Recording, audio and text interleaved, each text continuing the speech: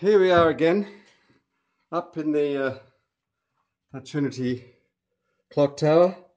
Cloudy day, but very pleasant. And as usual, there's not a soul in the college. It's all very quiet. This time I've done the winding in good time, so I'm not out of breath.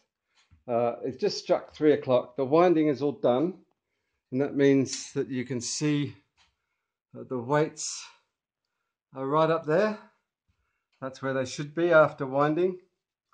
But what I want to talk about today is the silencing of the bells, because you heard the bells. They struck 3 just then. Now it goes ding dong, ding dong, ding dong, ding dong, boing, boing, boing. Now the first one of those, boing, boing, boing, is called the Trinity strike for whatever reason. And the second one is called the St. John's strike. Boing, boing, boing. Apparently St. John's couldn't afford bells, so we ring the bells for them. I don't think that's the real story, but never mind, that story for another time.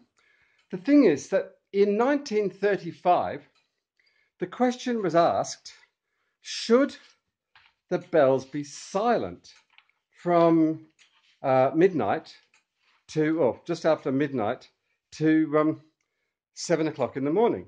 Well, I was looking through the council minutes in the Wren Library, and I found some interesting stuff. So here is a letter, a draft of a survey. So it says, please cross out one of the above. I am in favour of the proposal to silence the clock during part of the night, or I am not in favour of the proposal. Now this was then sent out, and the results, so this was the letter that was sent out to, suggested letter to all fellows, 1935.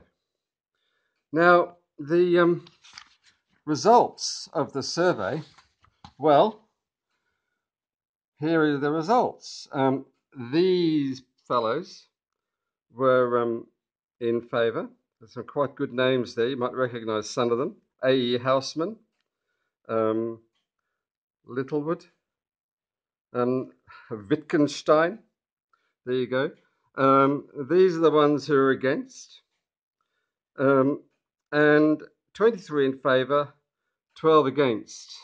And then some no opinion expressed. G.I. Taylor, for instance. G.I. Taylor was quite interesting. He said, quite rightly, I think, G.I. Taylor, I do not think that fellows living out of college ought to express an opinion on this subject. Well, there we go. And the ones that didn't reply, well, there's a few there. There's Lord Rutherford, G.M. Trevelyan. There we go. Anyway, the silencing. The whole point of the silencing is that from midnight, the last thing the clock does at midnight is to strike midnight. Then it should be silent until 7:15 in the morning. And then it does ding dong. Now, the sequencing of that, this is done by this rather funny mechanism, and it was added on after. The clock is 1910.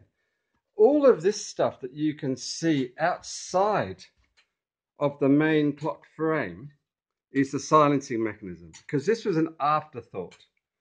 And all of this stuff that you can see here, none of that was there in the original 1910 clock. And what we've got is a cam here.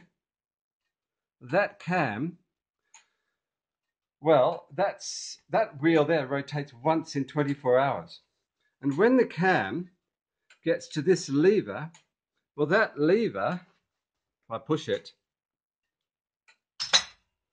pushes this bar along, and that bar pushes this lever, and that lever pushes these things out of the way. And what that does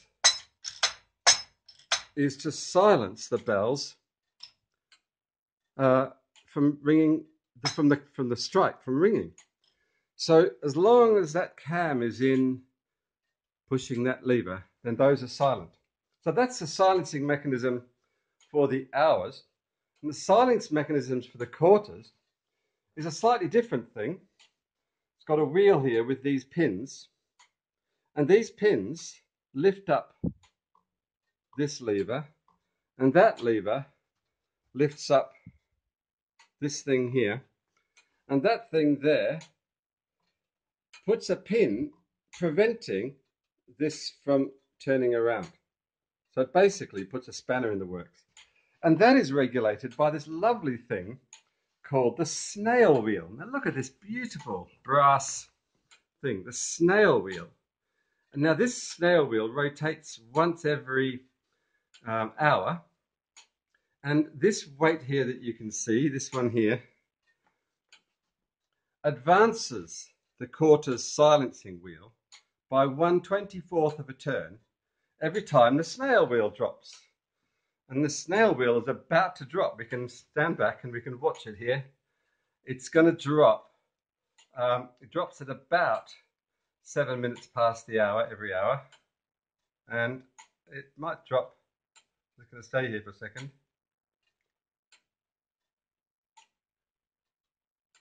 And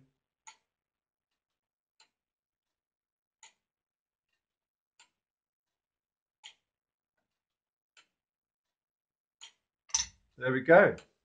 So the snail wheel is dropped. And what that did was to lift this up and rotate the silencing mechanism. Now at midnight, that pin, just after midnight, this pin here would have gone in here, it would have lifted this up to silence the bells. And I think this is all so wonderful. It's all just mechanical stuff. And the quote for the silencing, well, once the survey was produced, then there was a letter from Smith of Derby, who were the manufacturers, with a quote. Here's the quote. Estimates. Estimate number 1. Our charge for silencing the quarters will be